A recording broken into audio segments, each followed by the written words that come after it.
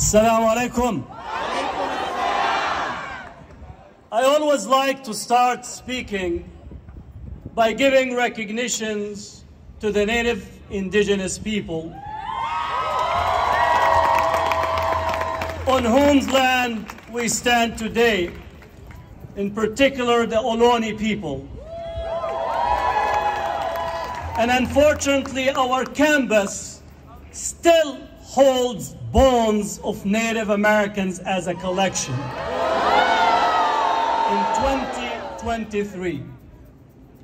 Second, I always give recognition and respect to our black brothers and sisters who were brought to this land as cargo in the hulls of ships.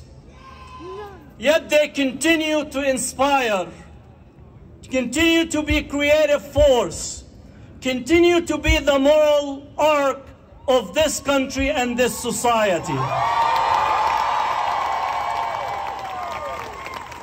It is on their shoulders that we stand today.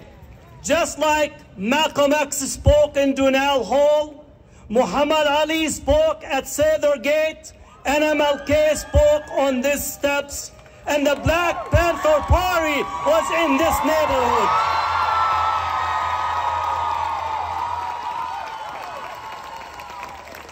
You need to know history. Not his story, but your story.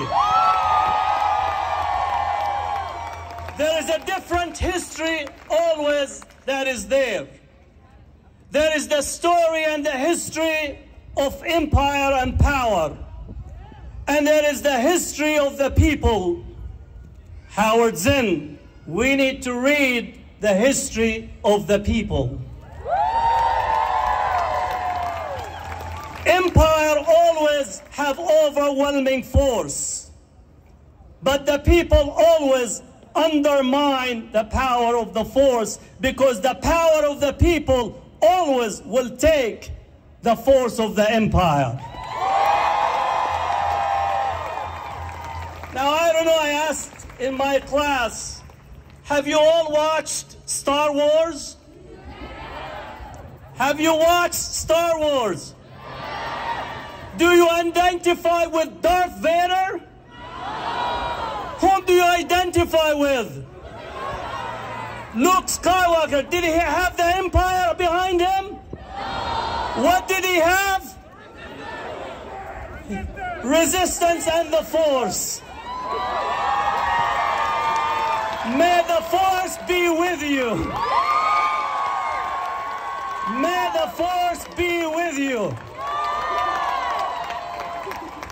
Let's get back to it. We have to correct some things. Students for Justice in Palestine was founded at UC Berkeley in 1992. Let me hear again, because again, if you go to the, what they call it, the internet or the wide world web, right? Not everything on the web is accurate, right? Was founded here in 1992 by graduate students mostly. And the first, again, collective of graduate students organized at the conclusion of the anti-apartheid movement. So it's very important, because we think historical change is at the moment rather than being cumulative. The end of the apartheid movement, also the Central American Solidarity Movement, the environmental movement, and the US invasion, illegal invasion of Iraq, brought the students together to make a link between what is taking place inside and what is taking place abroad, and that's how Students for Justice in Palestine was born. It says that anyone who wants to organize for Palestine is welcome, as long as you have the principle of centering Palestinian concerns and Palestine as the center.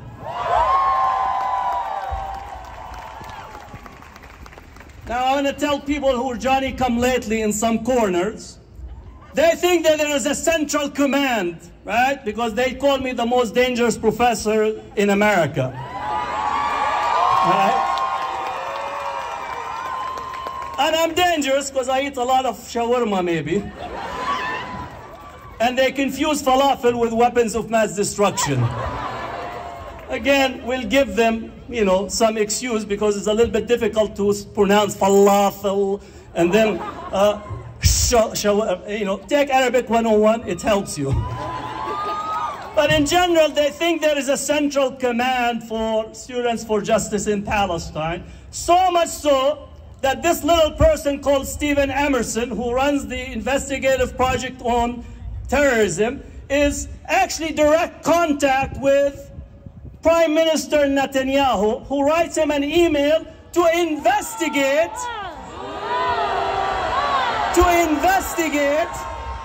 whether Students for Justice in Palestine are connected to Hamas, hummus, right? Literally, the email, we have the email from the Prime Minister office in Israel talking and asking Stephen Emerson to investigate. Now, for those who are taping outside, please get my right side, right? Because, I'm always being under-documented and they have action alert, right? He got angry, right? Again, we just have to excuse them. They have a lot of money they need to spend, right? So, we insisted when we created Students for Justice in Palestine not to be centralized. Why? Because we understood all the propensity for constantly trying to enter into student and political organizing for Palestine to try to derail it. And lo and behold, now we have 200 plus SJPs across the country. We have some in Canada, we have some in Europe. They don't understand that you could have a moral, ethical position and you organize on the basis of it. You don't need a centralized command. Right? So that's just for correcting history on that. Now, I wanted to say the following as well. Berkeley was instrumental in ending apartheid. Berkeley was instrumental. You students, graduate and undergraduate, faculty and staff, not the administration,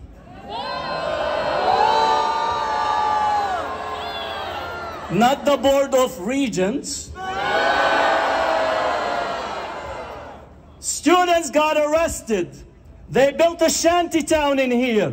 They organized until they passed the resolutions for divestment in order to actually end apartheid.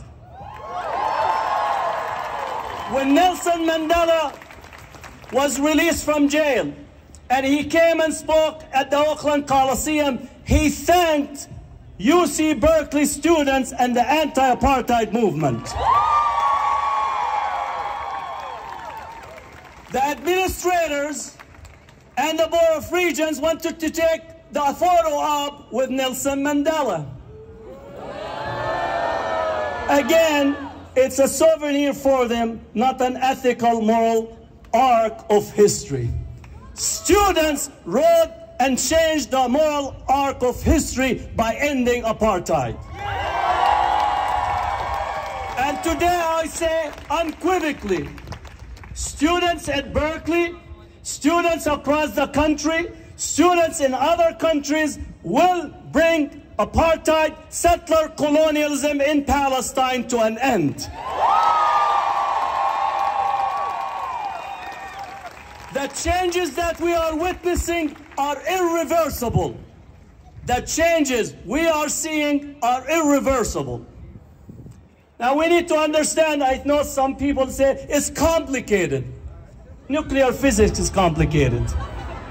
Doing Arabic grammar is complicated for those who study Arabic, right? Right?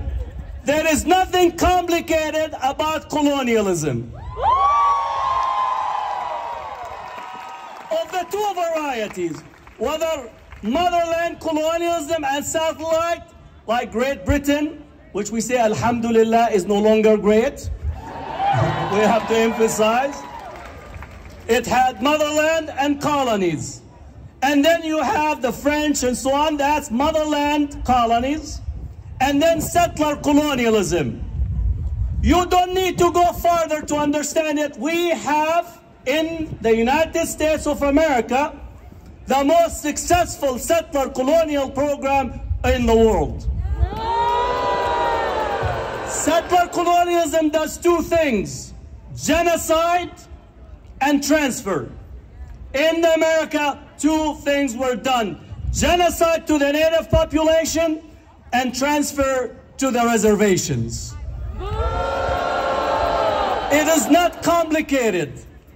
Palestine was the last settler colonial project to be commissioned by the Western world. That's what it is. The last settler colonial project to be commissioned by the Western world. I said the following. I know Biden, some people love Biden. I said there is a straight line from Balfour to Biden. For those who don't know, Balfour, who's a deeply anti-Semitic, wrote and authored the Balfour Declaration, even though there were 6 drafts, that completely was the first legal document to dispossess the Palestinians. And that began the process in 1917. So we need to also correct history. Palestinians were first colonized by the British, and then the lease was transferred to the World Zionist Organization and the creation of Israel in 1948. Biden today is an extension and continuity of the Balfour Declaration. So there is a straight line from Balfour to Biden. And it's interesting these days to see all the important people that are making their way to express solidarity with a genocide. The US government, the British,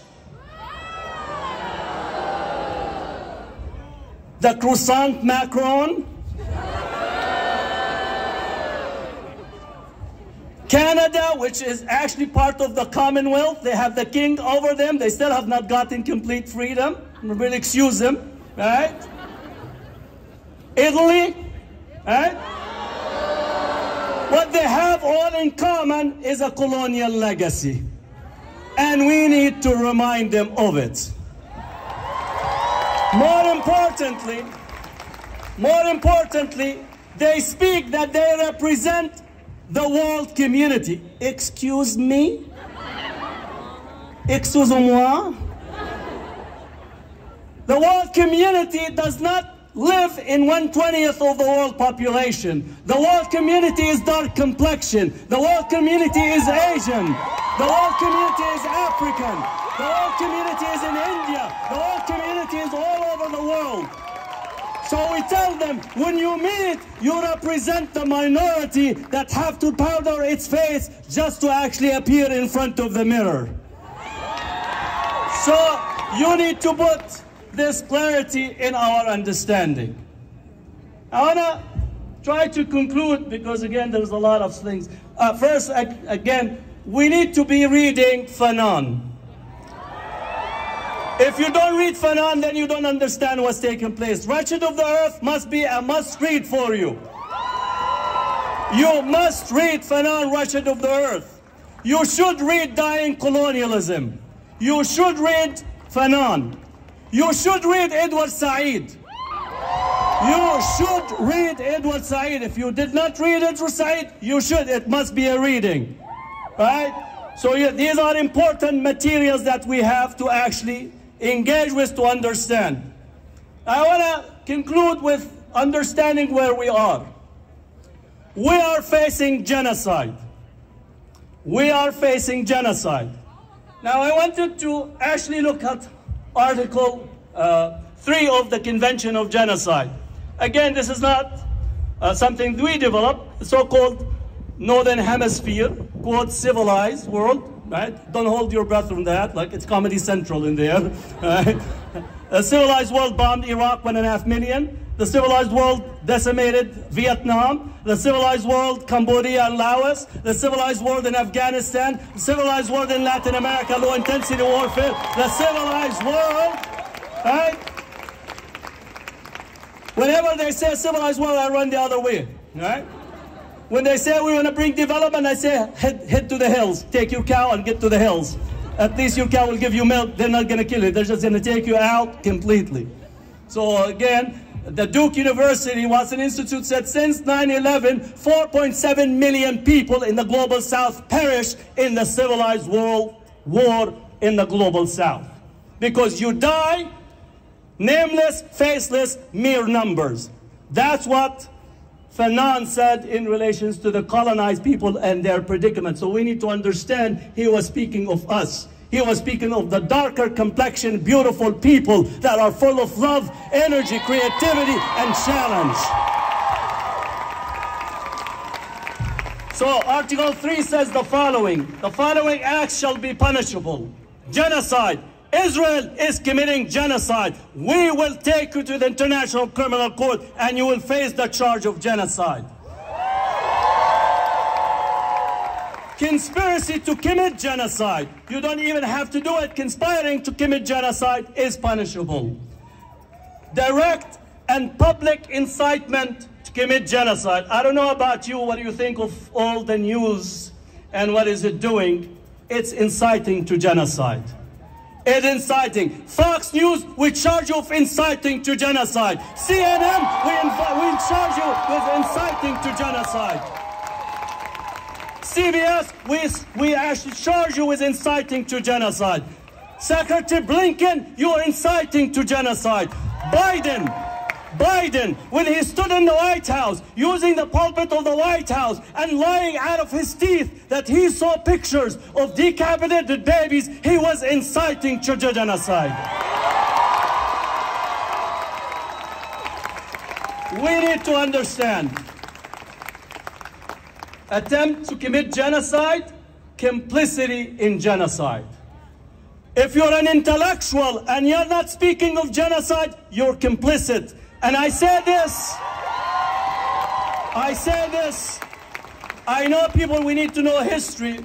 Everybody, on what is it, January 19th, if I'm mistaken of the date, Martin Luther King Day, everybody dust up, I have a dream speech, right? So I wrote an article, it's time to dust your I have a dream speech and wake up and read and listen to MLK's speech in 1967 and 68. In 67, he says, silence and complicity when he broke away from the Democratic Party with the Congress and began to say and speak against the Vietnam War. His following speech, the three evils of society, materialism, militarism, and racism. That speech should be learned. It is one of the most radical speeches critiquing the United States. So for those people who on January 19th stand up and say, even, sometimes the Klan will stand up and wants to celebrate Martin Luther King, I have a dream, because they keep you dreaming, right? I want everybody to wake up and read the 67 and 68 Martin Luther King to understand what was taking place, for us to understand the moment, right? So as we look at intellectuals that are not actually speaking and challenging genocide, we need to challenge them to speak on the genocide and the war that has taken place. If you're not opposing militarism, the U.S. sending and giving an open check for bombs to be blown up on Palestinian children's skulls and bodies of Palestinian men and women. 70% of all who died are children and women. If you're not speaking on this genocide, then you have failed the moral test. Silence is complicity. You need to speak out. And for the media, if you are not reporting accurately, and if you're not translating Arabic accurately, we could provide you translation, right? We have translation. CNN have committed malpractice. As the Israeli grandmother that was released spoke about how the captors actually treated her well, CNN said that she said they treated her like hell. Again, later on they say, oh, it's a mistranslation. That's not the first time. In another time, people, when they were going on to a funeral procession, they were saying and singing for the martyr. The translator on the radio and TV said they're saying death to America. Complete malpractice in translation. So if you're a media person, and the only way for you to report is by engaging in putting Fair and Lovely as a way to whiten your face and whiten your report, we need to actually transform your report and you to say the truth. You are a person that is a witness to the truth. Be a journalist, right? Anderson Cooper, you are not professional if you're reporting from one side of the fence or one side of the border and not you're going where the action is. And you can't act that you're under threat with all your CNN team and you think that you're a professional and you just dust the dust over your dress because it has to be shiny, right? So we need to take and challenge everyone. Lastly, and I promise again, we have a resolution that passed in the city of Richmond.